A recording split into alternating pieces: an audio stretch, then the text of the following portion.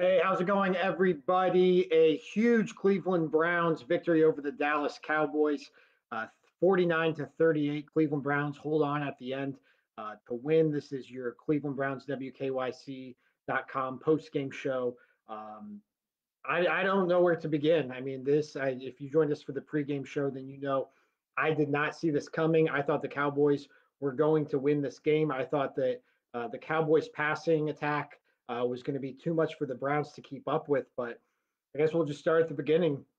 The Browns come out, and I thought they were going to come out firing, and I thought they would try to stick with the run and then move to the pass and have to play catch up. But really, it was the other way around. It was the Dallas Cowboys who wound up having to play catch up with the Browns, and it started with that trick play to open up the game from Jarvis Landry throwing the touchdown pass to Odell Beckham Jr. to open the game. And then from there, the Browns defense, we saw what they did very similar to what the Browns defense did a week ago against Washington in terms of creating turnovers. Myles Garrett, a third straight game with a strip sack. I mean, that is unreal.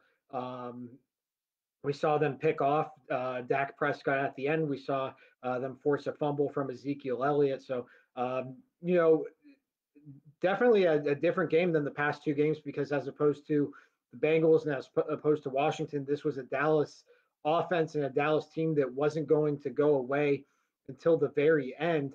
But I think the difference today for the Browns was Odell Beckham Jr. And we'll get to the running game in a minute here too. But three touchdowns from Odell Beckham Jr. He had the 37-yard touchdown pass from Jarvis Landry on the Browns' first drive of the game. He had a 4-yard touchdown pass later in the game to help the Browns extend their lead. And then the 50-yard run at the very end of the game on the reverse. I mean, that is what you have Odell Beckham Jr. on this team for is because he's capable of getting in the end zone three times on any given Sunday. And I think that really proved to be the difference for the Browns today.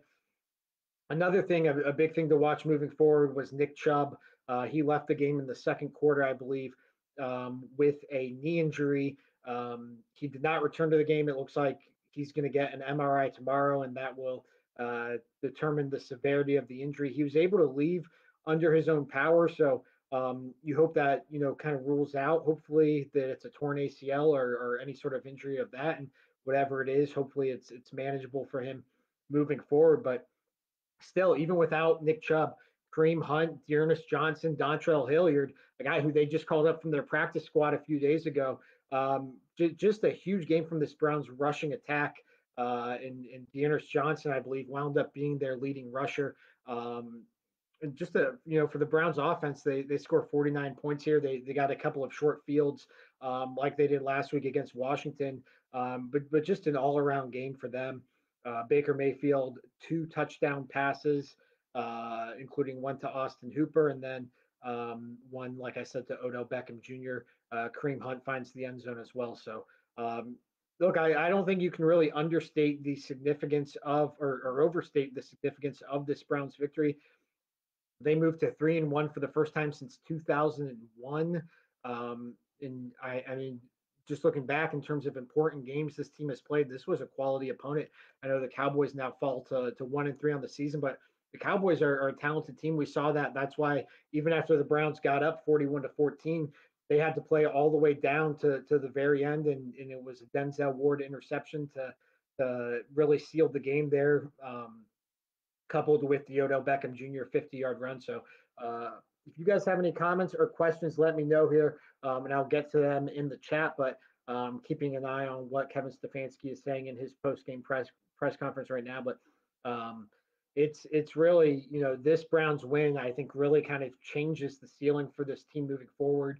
To be 3-1 at this point in the season, you know we'll see. I mean, that the Steelers, they're not playing this week because their game was delayed due to the COVID outbreak for the Tennessee Titans. So the Steelers remain in first place, but the Browns now, you go back, it was just 3 weeks ago now that loss to the Baltimore Ravens in week one. And the way the Browns lost that game, I think that reduced the ceiling for this team in the minds of a lot of fans. But to come out here to now be 3-1, heading into a stretch now against the Indianapolis Colts at home, next week, and then going to Pittsburgh against the Steelers the week after that, and then a more manageable stretch of the season after that. I think this totally changes the way you look at this Browns season moving forward. I think what we know about this team now. I think we know they can run the ball. I know Dallas's defense isn't the best, but for Nick Chubb to leave the game as early as he did, and for the Browns to keep the chains moving with not only Kareem Hunt, but like I said, Dearness Johnson and Dontrell Hilliard, I think this offensive line has proven itself. I think Wyatt Teller, through just 4 games, is having a Pro Bowl caliber season. And then you look at the way they're integrating the passing attack. Um, they're getting Odell Beckham Jr. involved, and they're getting him involved in a natural way. After that loss to the Ravens, there was a lot of talk about force feeding the ball to Odell.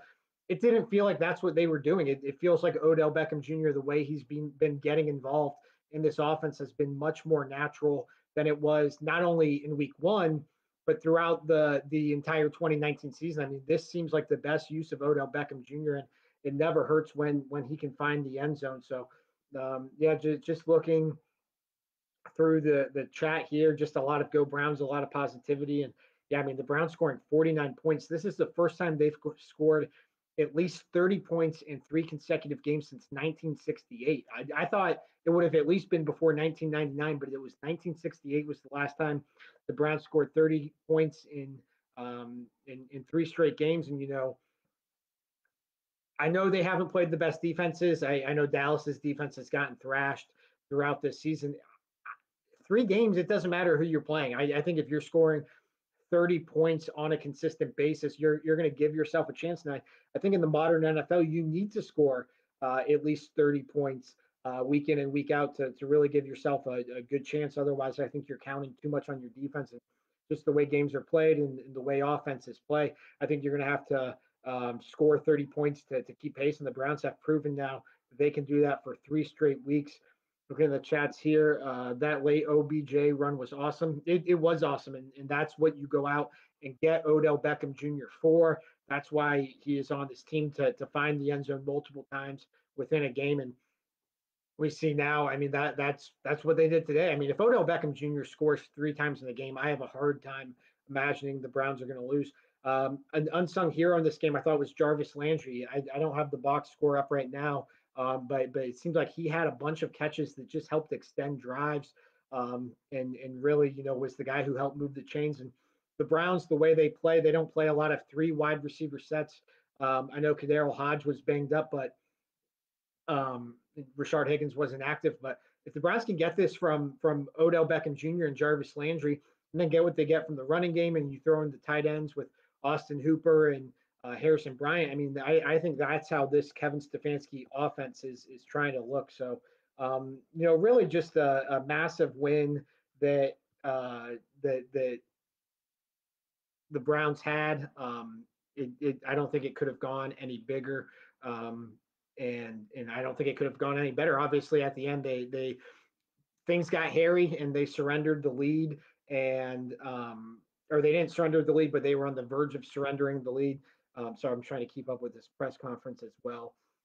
But again, this is, you look at this Browns team, this is what they're going for. And another play that I think is going to go under the radar was that Myles Garrett strip sack. Um, that was huge. That was really what helped the Browns turn this into a multi-score lead, and how they were able to play out in front for the majority of the game. So just a massive win. And like I said, as we wrap up here, let's spin this forward. The Browns welcome Indy into First Energy Stadium next week. The Indianapolis Colts, who are playing right now, they welcome the Colts to First Energy Stadium for a 4:25 game next week. After that, they hit the road to play the Pittsburgh Steelers. Just to get off on this crucial, they had, I think the way the schedule sets up, it's really a bunch of 3 game stretches, and they went 2-1 in that first 3 game stretch. To get off on the right foot in this 3 game stretch with a win over the Cowboys on the road, just a massive win. I think this is the biggest Browns win since 2007 when they were in the playoff hunt. And the last time they had a winning season, they went 10-6 that year. They're 3-1 now. This is their best start since the 2001 season. And we'll see if they can take advantage of it. But I don't think, just looking here in the chat, I don't think the Browns got too complacent. I don't think they played not to lose. They were up 41-14. You can afford to do that. And I mean, for Dallas to come back, and I know things got hairy at the end, but it would have taken a miracle for the Cowboys to win that game after going down 41-14 in the second half. And the Browns were able to hold on. So that's going to do it for me. We'll have you covered on all the latest on WKYC.com throughout the night following this massive Cleveland Browns win. Thanks for watching here on WKYC.com. Thanks.